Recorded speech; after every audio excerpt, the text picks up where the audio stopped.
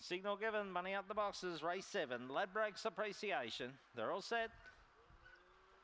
Racing, come out running on tilt, goes across and takes up the running early, getting up there behind it now, Rebelli Magic, getting a nice run through and getting a check there and drag down Terry's Memory, dropped out the last as they head into the back straight, and on tilt shows the way, about 2 or 3 on Rebelli Magic coming after it. Got a check there with Tarot's Miss, behind them runners Cheeky Grant, a gap in the field back to hit Pay Dirt, then came a Rinka Wap and Terry's Memory, but the leader's off and gone, I think, off and tilt. It's about 6 in front and on tilt racing away, going to second now Cheeky Grant, then Rebelli Magic, behind them Tarot Smith's fourth.